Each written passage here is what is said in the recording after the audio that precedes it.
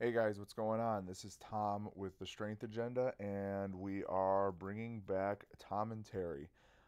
This is going to be a little bit of a collection of clips from the last half of training cycle 19. So this is going to be weeks 5 through 7, maybe 8. 8 is a complete deload, so we might not be doing too. I might not have too many clips from there, but just a little bit of a introductory to the crew and everybody that's on the team, and just kind of going over why and how we do things, and what people's strengths and weaknesses are and what they need to work on as we are working towards our first meet at CrossFit Illumin on February 11th. These clips are from day 5 of our first week. That was Derek hitting a 114 snatch. Derek, when he came to me, was barely able to clean and jerk 120. He's a football player from Wheaton College. He played linebacker. Was originally from Seattle, Washington area. Worked with John Thrush, but had only done power clean. So when he started working with me over at Big Shoulders last November, didn't really know much about snatching. He could clean, and obviously, as you can see there, he could stick a jerk. But the snatch was his nemesis, and we've put a lot of work and effort into his timing and his leg strength recently, and it has started to pay off huge. This was week 5, like I said, and he started hitting some big lifts here. His first Saturday, he went 114, 145, which were PR lifts for him. And he was able to improve. I think I have each week in here for him there. This is the beginning of a week for us. We did power snatches, 2 heavy singles, and then we did a clean and jerk complex. The first half of the training phase, I believe we did a 3 position clean and then a jerk. This training phase, it was just high hang, low hang, and this is Dan. Dan is a little bit of a newer addition to the crew. He came to us from East Tennessee State University. He was there in their Olympic development program and was there for a semester with getting his master's, and wanted to try training full time, well, as close to full time as he could while being in school.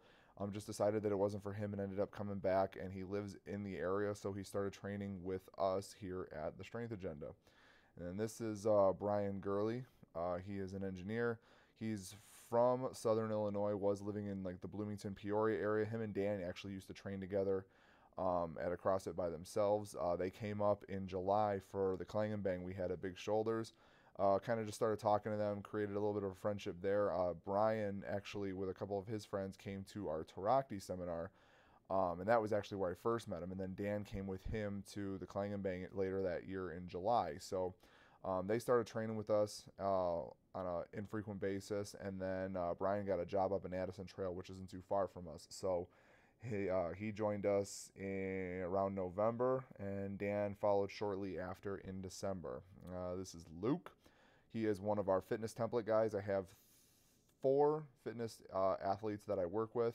I just started taking over their full programming back in July or so, and Luke is one of the guys that has been with me for quite some time. So he was visiting some family, wanted to come in and get his squats before he did his on the minute work. So we were happy to oblige, and he'd hit a pretty fast 170 there, which is really nice to see. Here's Brian just hitting some. This is probably day 3 or 4. You can see Dale, Hastert, and UR set up in the back there. They came and did some sampling for the guys, showing them some of the different products they offer. And day 3, I believe, of this training cycle was power cleans and or high hang, low hang snatch complex and a power clean. This guy right here, this is Cordell Schaefer. He is Ingrid Markham, one of our coach's boyfriends. He just wanted to kind of, just lift. Came to me, said, I don't want to do a lot of the Olympic lifts. Just want to, dabble in everything. So he is part of our general fitness template that we run in the gym, and that was his first time actually using body contact on his cleans. He was one of those guys that was strong enough to pull the bar straight from the floor into the catch position, and we spent about 15-20 minutes working on some specific drilling, and by the end of it he was able to power clean 90 using body contact, which was a pretty big thing for him. Here you see Alvin, Hoy, a bunch of these guys hitting some pretty big lifts. Alvin came to us in November, I believe, maybe even a little before that, maybe in October. But he was recovering from hernia surgery. He was well removed from the surgery, but just wanted to get back into it. And his old coach, Jack Russman, recommended he come check us out, and he's been with us since, and he has been making great progress. He's actually just started making lifts recently without the aid of his belt. Like, he relied on his belt for everything he did. So it's really cool to see his strength and his technique and everything progress and go through as the days and the training cycles come at him. And then you saw Ashley. She is one of our newer lifters. She's another lifter that I kind of met through hosting meets at Big Shoulders and through the Strength Agenda. She came to both the meets that we hosted, and then I also saw her at a meet that I took Chelsea and Derek to later in the summer down in Peoria. And I got along with Ashley really well. She lives in Plainfield, which is an area I used to live in. My wife and I used to live in Plainfield, and there were no CrossFits around at the time, but she's out in almost in the exact same area where I live, training out there. So she just asked one day, how do I get on the team, kind of a deal. And the rest is history. I'm really glad to have her on the team. She's a very fast lifter. Once we get her squat up, her lifts are going to go through the roof, but she's not afraid of any lift. No matter what the weight is on the bar, she is going to try and go under it, and it's not always going to be pretty, but she's very, fearless, very aggressive on her pulls, which is awesome to see. And then there was Derek. He didn't have a great snatch day. This was probably week 6, I believe. Didn't have a great snatch day, but after everybody worked up to a heavy single, they had down sets at 80%. And Derek was only a few kilos away, I think like 2 or 3 kilos away from a PR double. So he said, hey, can I try 101 for a PR double? And as you saw, he hit it. And then here he is sticking a 146 clean and jerk. The crazy thing about this, the him hitting these PRs, was he's in the middle of our Scroll-Off squat program. So he was like knee deep in that program, doing a lot of squatting. This was on the last day of squatting when he was hitting those lifts. So for him to go through, it was 7 sets of 3, at increasing percentages each week. So for him to go through 7 triples and then come close to PRing his snatch or PRing his snatch and PRing his clean and jerk was amazing to see. So here you see some of these other guys. We have Josh and Cody. These two guys came to me through Big Shoulders Academy program, actually.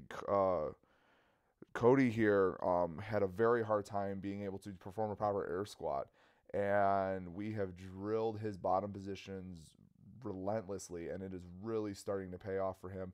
He's hitting pretty good depth. He's getting pretty good range of motion on all his lifts when it comes to a squat. So he's making a lot of progress. And then you have Josh, who can hit a squat position, but he might not be able to hold on to the bar in the front rack of a clean. He's very big arm, very muscular individual. They're both football players, so bench and curls were the main part of their lifts. And it was just one of those things that they were they struggled in certain mobility aspects of lifting. So we've been working on different things with them, and it is starting to pay off, and I'm really glad to see that it's working well and transferring over to bigger lifts throughout training. I have no idea what Dan has on his arms. He came in wearing these things and said they looked cool and they were going to help him lift, but he pressed that out, so I'm going to have to go with false.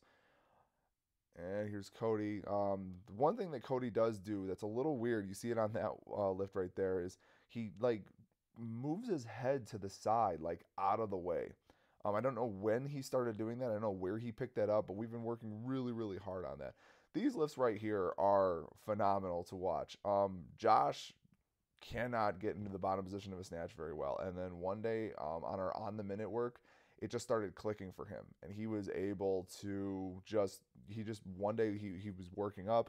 At one point, his power snatch was like 5 kilos higher than his full snatch, and by the end of his on the minute work, he just started dropping perfectly into the bottom of a snatch, and ended up actually PRing his snatch. I don't know if I have those lifts later on in this clip, but he ended up snatching 95, I believe, which is a big PR for him.